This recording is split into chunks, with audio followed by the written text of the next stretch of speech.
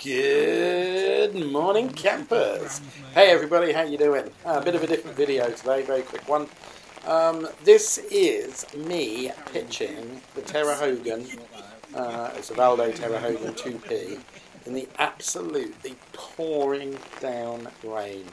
Went out a couple of weeks ago and it lashed it down, as you'll see. I'm wearing a new jacket and I was bone dry, so I just took my time. I pitched it really nice and slowly. I am doing a review of it, and this is from that video. But what I'm going to do is I'm going to speed it up 10 times for that video. But I thought I'd put out a video of me just pitching the tent. So that's what this is. I'll let it run through. You'll hear a bit of rain. You'll hear a bit of Dave Outdoors talking, who I met up there. I'll put a link to Dave's channel, although I'm pretty certain if you're watching this video you've already seen all of Dave's. But yeah, I met up with Dave and had a great night, and his mate John, which was fantastic. And John showed some amazing photos. He does a bit of astrophotography, which was mind-blowing, to be fair. So have a look at the video. As I say, there's nothing, I won't talk or anything in it. You'll just see me pitching the tent in the pouring down rain, and well, that's about the size of it. I do it really slowly, and you'll quite often see me standing there just looking at the tent. Because I knew I was doing it for a review, I wanted to show if I could pretty much get every single piece out of it. It was also the first time I was using the ground sheet for it, so that was a little bit different as well. I will say that the Vaude Terra Hogan 2P, I bought it from Cotswold in Exeter, and I was served by a fantastic guy called Ollie, who pitched it for me, showed me how to do everything, and it was absolutely incredible. I've had this tent now a couple of years. It is brilliant, absolutely bulletproof. So this is the short review, absolutely bulletproof. I'll put a link to another video where I was out either the last day of last year or the first day of this year, sub-zero temperatures, freezing fog, 40-mile-an-hour winds, and the tent basically just stood up like a super trooper. So it's an absolutely brilliant tent. As you know, I have a collection of tents, and this is by far the warmest tent I've got. The inside, which you won't get to see in this video because of the shape of the tent, although it's a very generous one-man tent, the internal surface area, because of the shape of it, is quite small, albeit being quite big, which is a bit strange. You need to see the inside. It's a bit like TARDIS, but it's got a solid inner with just a vent at the door, and consequently, when the skirts go all the way to the floor, as you'll see in the pitch, when it's really cold, the tent does stay quite warm. So don't get me wrong, it's a tent, so it's going to be cold, but it's a lot warmer than any of the other tents I've got. So in the cold weather, this is my first choice. I can actually pitch this tent in about 6 minutes. I think this video I take about 12 or 13 minutes. So anyway, enjoy the video, guys. Thanks for watching. If you're not a subscriber and you find this interesting, please think about subscribing. Other than that, enjoy the video, and I hope you find it useful. Look out for the full review coming in the next week or so. Cheers! Yeah, if you flip it over, it should tell you in the top left somewhere how much it takes. Or it'll be somewhere, it'll tell you on there how much it takes. What I normally do is just fill it till the water just brims the dried food. And then do a good stir and it'll soak in there. You'll like that, I reckon. Yeah. Nice. Do you like fried rice? Fried rice? 69.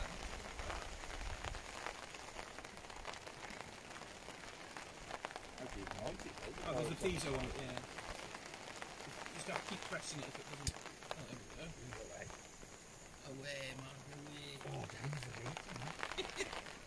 Mate, wait till you crank it right fucking up. We'll have to keep turning it out. Yeah. You put the little rubber lid on top of it, and you just have to... That one? Yeah. And then you don't have to just rest it on, mate, you don't have to push it on. That's it. Yeah. And then you'll... See the orange things on the side? They're fucked, basically. They'd be clear. and then as the water boils, all that orange will get to the top like it is now, but it's fucked for some reason, and I don't know why, but you just have to keep an eye on it, mate. But yeah, it just keeps an eat out. I like that in there in a minute. Fuck the carbon monoxide. Yeah. Fuck the log burning.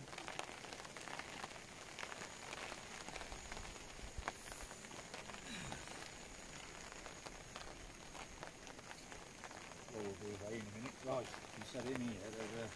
Yeah, there's an oxygen absorber, mate. There is. Yanking out.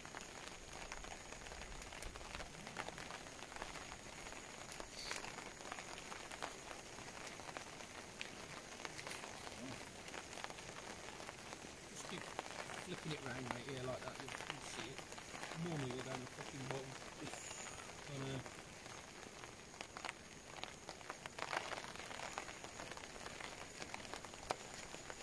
Ah, there he is. That's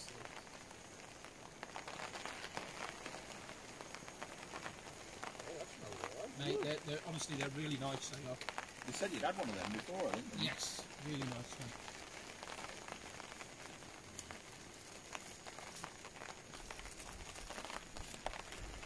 Next watch, we'll keep that out for after.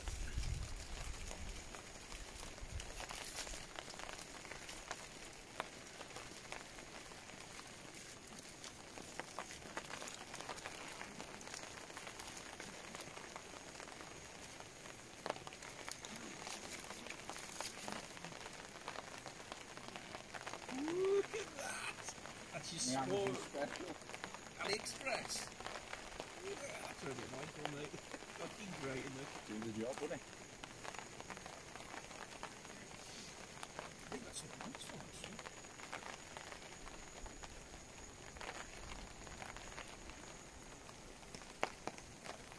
actually. Yeah, warmth. I have brought blood.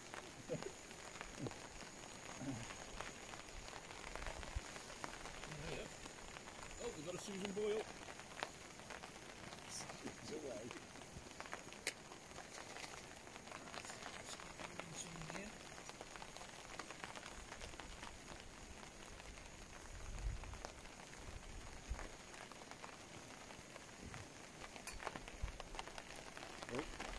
That's it, she's done, mate. She's a quick one. Doesn't take long, does it? No. Just tip her in. Yeah, man, just tip her in.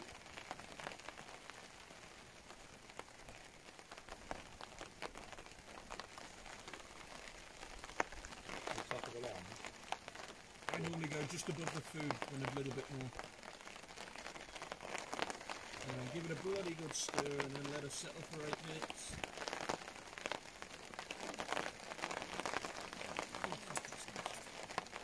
That's good, that bit, It does. Oh, it tastes really nice, doesn't it?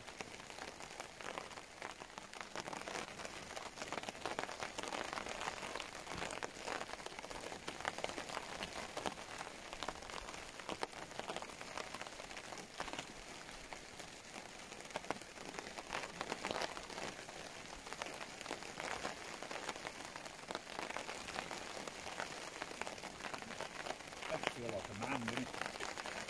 Mangold. Anyway, tonight's choice for tea, as you've just seen, is the spicy pork noodles. You might remember the last time I had that when I was with a Shropshire lad and we were doing the Heart of Wales Wine Trail in that blistering heat. John's going to be tucking into his chicken fried rice as well, that from Summit to Eat, and they're another good one as well. Had that before, really nice. The Davy boy's setting up in the pea wet rain, and I'm in the tent, making that what you wish. Shaking them, probably well, yeah, I'll give you a quick rundown inside what gear I'm using tonight. So it's the normal for now. But yeah, it was a very good shout. I wasn't going to bring the tarp, and then John suggested it this morning. And yeah, good idea bringing the 4x4 tarp. Lovely and dry under here.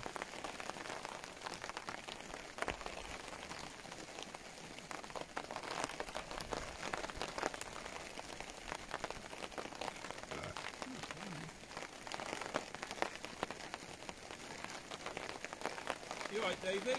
Done. You're done, mate. Good luck.